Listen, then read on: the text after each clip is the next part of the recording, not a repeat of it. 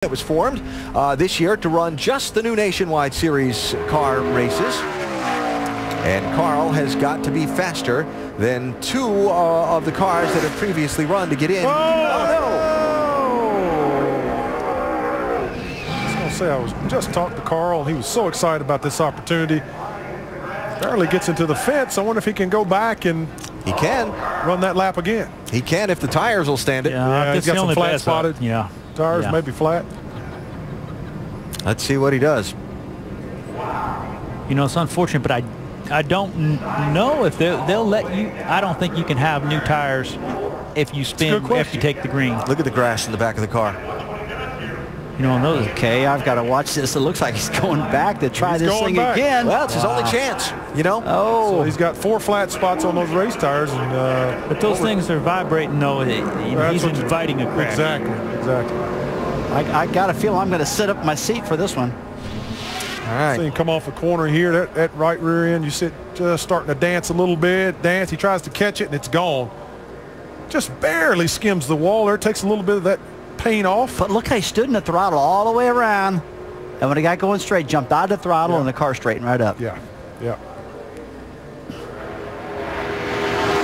He sailed it off in the corner, and it just didn't have any grip, guys.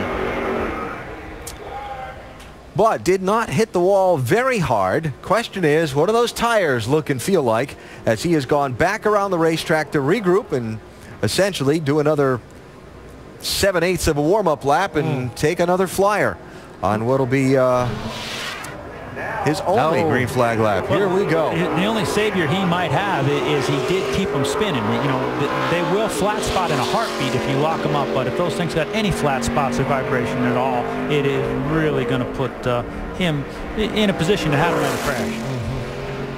Yeah, and that's the point right there. He could be setting himself up for another crash right now because there's nothing good happens by getting that much smoke coming out of those tires, wearing those babies down. To guarantee himself a spot in the race, he's got to run better than a 30.58. We had 45 entries, 43 start this race. Morgan Shepherd didn't start. Yeah, so he's got to be faster than one car, but you can't count on everybody that comes behind him being slower than anybody that comes behind him being slower than him, right? So there it is. He could have easily damaged that car aerodynamically, get split her up. You know, the back bumper split her up. You know, now he's got to throw up. Did you see that? The cover to the cowl was on the car. Did you see it just pop off? Yeah, blew off, sure.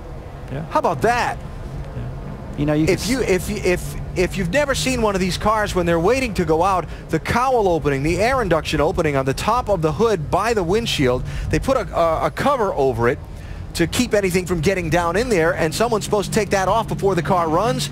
And unless I'm looking at something totally strange, when he hit that wall, it just popped off that car. Well, let's look. As he's spinning around, let's see if it's on there, Alan. Look at that. It is. It is on there. No.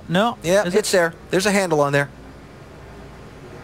See? It just came out. It sure does. Unbelievable. That's a good catch, Alan.